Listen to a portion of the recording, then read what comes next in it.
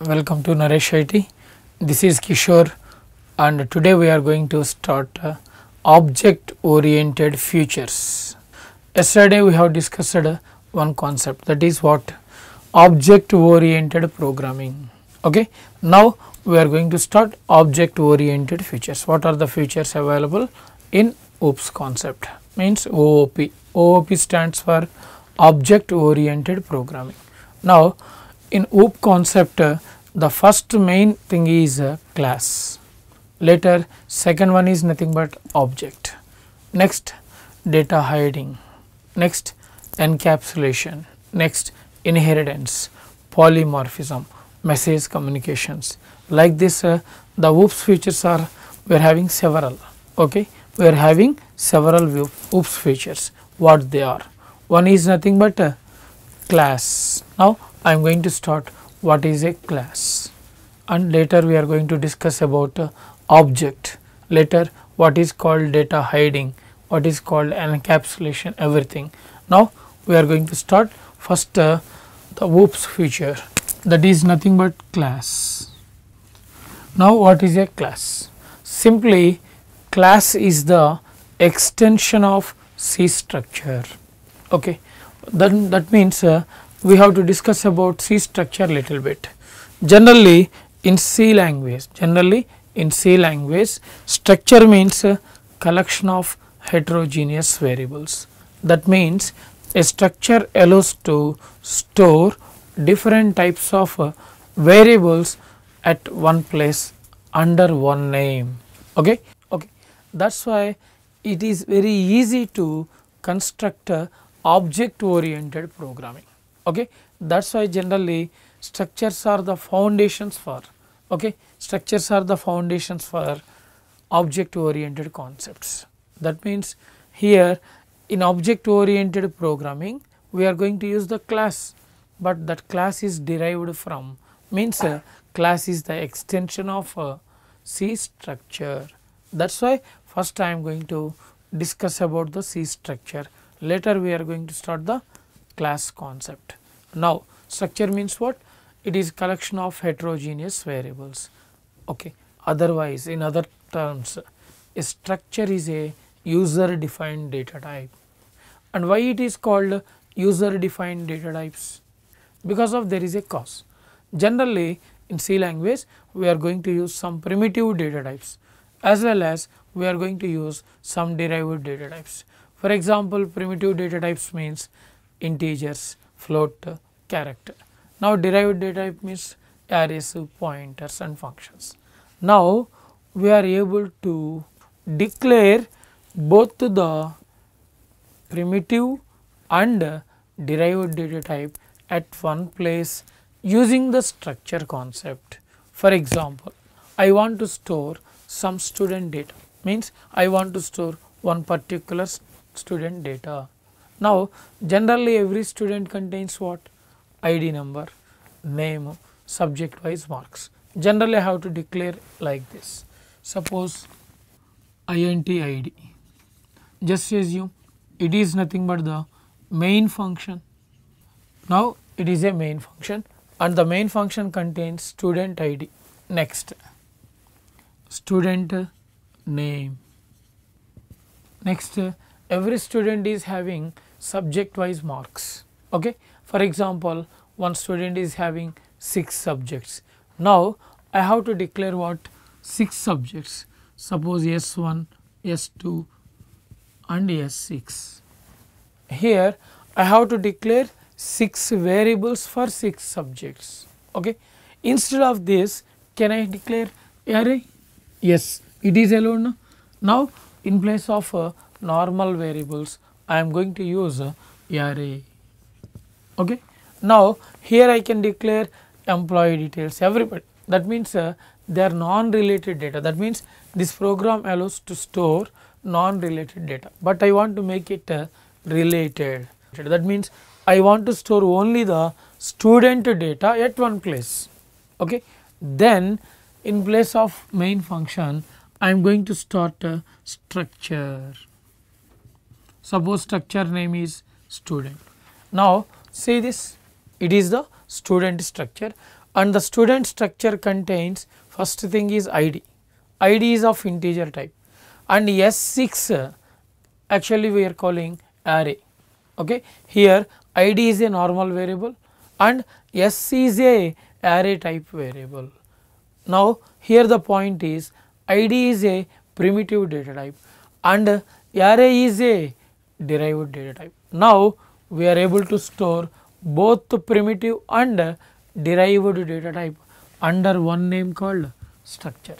Okay. That means the total structure is constructed by the user based on the requirement. That is why structure is called, it is a user defined data type. That is why structure is called, it is a user defined data type. Next, a structure is also called complex data type because of different types of variables are stored under one name at one place. Okay. And due to this advantage is what we can maintain object oriented data. Means what? For example, here it is the struct keyword that denotes what? We are going to start a structure, structure name and structure members they are called. And here to work with this structure I am going to declare some variables like this, suppose S10. Now what happens? Here S1, S2, S10 are called structure variables. Generally variables are stored in stack. That is why here just assume it is the stack. Now it is the stack and first structure variable S1. Now this S1 require how many bytes? Okay. Here id is the integer, that is why it takes 2 bytes, and here S6 is a 6 integers, that is why it require 12 bytes. Now I am going to reduce this. Now 3, S of 3. Now what happened? id requires 2 bytes, S of 3 6 bytes and name 20. That is why memory is allocated like this. Now it is the S1. First 2 bytes are allocated for id. Now 2 bytes and later S of 3 is there. Now what happens? Watch it. Here structure name is what? Structure variable name S1 and array name is S. Now S and 3 integers memory allocated. That means total 6 bytes memory allocated and base address passed to S. And now later name also there now. Now it is the name and it requires total 20 bytes. That is why total the structure size is 28 bytes. Now the compiler is indicating 28 bytes required for this structure. Okay. Like this the memory is allocated for structure variables. Now to access these members we are using s1.id, s1.name, s1.subjects. Okay, it is the common thing. And now structure allows to store the data like this. Suppose it is S1 structure data, means here we are able to store one student data, one student marks, one student name. That means all they are related to one student. Here that one student is called one object. Next S2 also same, that S2 allows to store second student data, S3, S4 like this. Now it is called object oriented. That is why structures are the foundation. Now what is the problem with the structure? Okay. Now we are going to discuss what is the disadvantage in structure. Now the problem is in C language, the structure data is by default public. It is the main problem. That means what? Okay. Now the structure data is accessible from anywhere in our program through the structure variables. That means outside members, other members or member functions or functions, anybody can access the structure data. That is why structure data is not protected, because of structure data is public. By default structure members are public. Okay. Now to avoid this problem they have introduced the concept of a class. And one more thing is, in C++ also we are having structures. Okay. Here the point is, actually we have discussed about C language structure, and actually our topic is what? C++. Now we are having structures in C++ also. Now what is the difference? Okay. In C language, inside the structure we are able to declare only the variables which are called structure members. In C language, inside the structure we are able to declare only the structure members, means only the variables only. But in C++, structure we can declare structure members and member functions also. It is the major difference. Okay. Now we are able to declare data members, generally called data members, okay, which are also called structure members.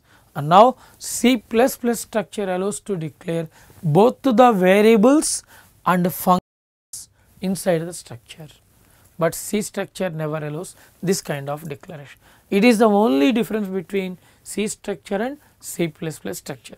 But here one point we have to discuss, that is what? In C++ also the structure data is public. That means anybody can access from anywhere.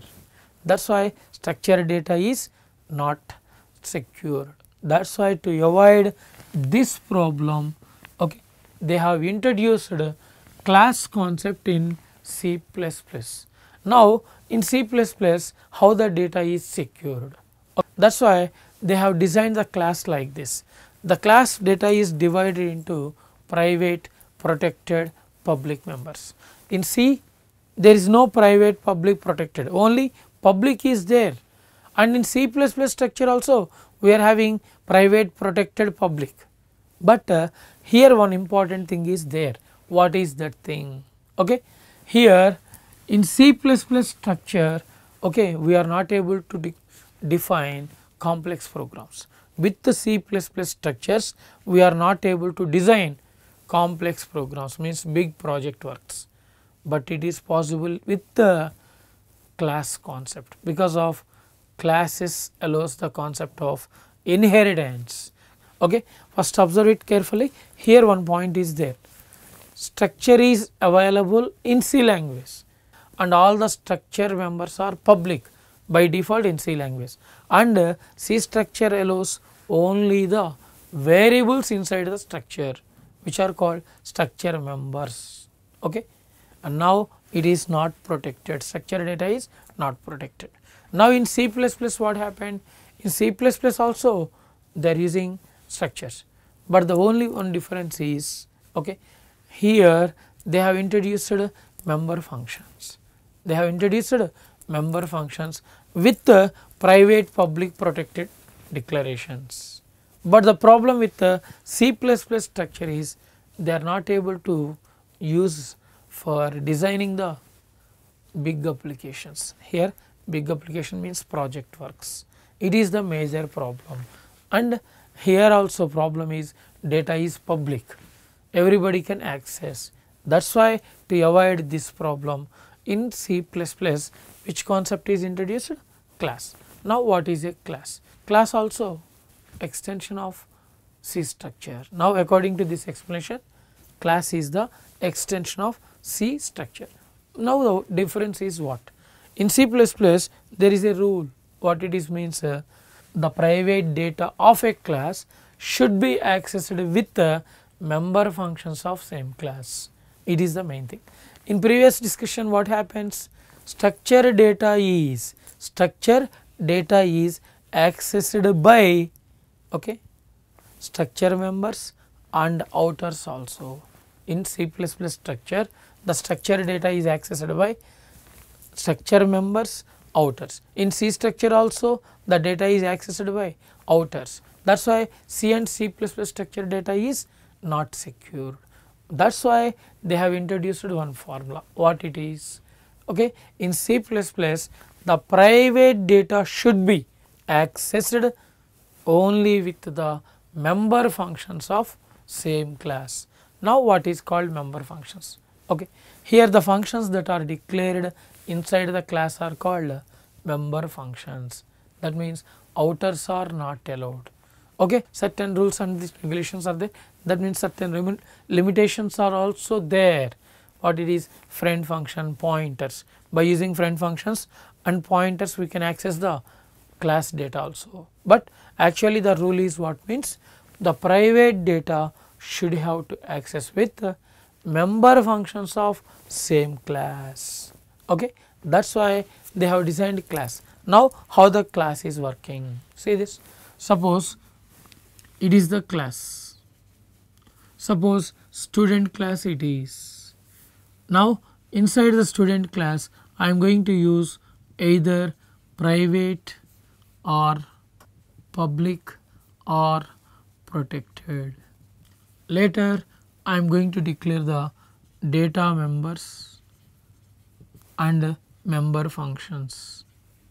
Now class and semicolon. See this, here it is looking to be the C++ structure. Now both are having same, but the only difference is here private, public, protected declared now and data members, member function declared now. Here also we can, but the major difference is they are used in inheritance concept, means class allows the concept of inheritance, but structure never allows the concept of inheritance. And now what happens is, based on this I am going to give one small example. Suppose there is a class called STU and here I am not going to mention private or public. Automatically all the members will become private, and here in C++ structure by default all the members are public. It is another important difference between structure and class. That is why by default structure data is public, by default class data is private. Now when it is private what happens? Suppose private I am going to declare like this. Now it is called visibility label or access specifier. Later int id. Next character name of 20. Next in this section I am going to write one function, public or private what it may be. Then suppose public void get. Now inside this function I can access the id and name using cout and cn or directly what it may be. Here id and name are declared inside the class under private and get is declared in public section, and inside the get we are accessing id and name. Okay. Here I am going to access the id and name. That means here where we are accessing the data members, that is inside the member function. Here get is called member function. Why? Because it is right now member of this class. That is why the functions that are declared inside a class are called member functions, and with the help of member functions only we can access the private data of a class. That means now this data is not accessible from outside the class, which is called data hiding, Okay. Next it is available to only the member functions, and this concept is called data hiding. That is why the key factor of data hiding is achieved with private declarations. When the members are private they can be accessed with the member functions. Okay, I am giving small example. Generally we are using mobile phones. Now suppose one mobile phone is there, right now it is placed in my pocket, and who is going to use this one? Me and my family members. Okay, and here there is no permission required because of they are my family members, my members, and when it is placed on the road, when it is placed outside, now it is able to access by any person because of now it is called public. Okay, when it is inside the pocket it is private member. That is why private means restricted, only authorized people can access. When it is on the road means public, anybody can access. Now the structured data is public and class data is private. That means outers are not able to access without permission. That is why user is able to design secured applications using C++ class concept. Okay, that is why class allows to declare. Okay, class allows to declare both the variables and functions at one place. Now the variables are called data members and functions are called member function. That is why here what is happening, the data and functions both are associated. Okay, and now according to this explanation, class is the combination of data members and member functions. That is why simply class is a collection of members. That is why here the main point is class is collection of members. What kind of members? Data members and member functions. Now both are associated together, okay, into a single unit called class, which is called encapsulation. That is why encapsulation is the process of binding the data and associated functions together into a single unit called class. This one is possible with the class. That is why class provides the major concept of data hiding.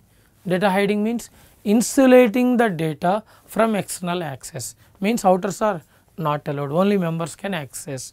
It is called data hiding. Second one, encapsulation, means binding of or tidying the data members and member functions into a single unit called class. It is nothing but a encapsulation feature. Both are provided with the class concept. That is why here class is a user defined data type with the complex data. Okay, here class is a user defined data type, or it is the extension of C structure. Next, here from class we have to declare the variables. For example, here structure is there. Now to access the structure members, we should have to declare the structure variables. We should have to declare the structure variables. Then only the memory is allocated in stack. Similar to that, in class also, to access the data members, first memory have to be allocated, and when it is allocated means when the objects are created. Now what is called object? Here we are calling they are structure variables. Here they are called class variables. Here called class variables, and the class variables are called objects. That is why object meaning is what? It is a variable of type class. For example, I am going to declare like this, void main. Now STUS, here S is called object. Now it is nothing but a variable of type class. That is why object meaning is class variables. Now the memory also allocated for S, means now S is having data members. Now for data members the memory is allocated. That is why to access the class members we have to declare the objects. Later to access the object members, see this, I am going to access like this. For example, S dot get. Now it is called calling. It is called call. That is why to call or to access the class data members or functions, we should have to use the object name. Now here this object is created from this class. That is why class is a blueprint. Class is a blueprint to construct the objects. Okay, that is already I said class is a user defined data. Now I am saying class is a blueprint. Here blueprint means what? Original copy. Blueprint means original copy to construct the Xerox copies. Xerox means what? Instances. Now instances means what? Copies. Now the copies are nothing but objects. That is why to create the objects we need the class. That is why class is a blueprint and object is the instance of a class. That is why another definition. Already we have discussed what? Object is a class variable. Now I am saying object is the instance of a class. And another definition, okay, class, okay, here one small point is there. Already have given two explanations about object, and the next explanation is object is the physical representation of a class. Object is the physical representation of a class. That means what? Okay. Here I said class is the blueprint, means original copy, and objects are the Xerox. Okay. Here the point is when the object is created, then only memory allocated. That means according to this example, class never takes the memory, means when class is created, memory not allocated. When objects are created, then only memory allocated, means which requires the memory means object. That is why object is the physical and class is the logical. Okay. It is a major point. Now it is nothing but what is a class, what is an object. Okay. In next session I am going to cover the remaining OOPS features. Thank you for watching.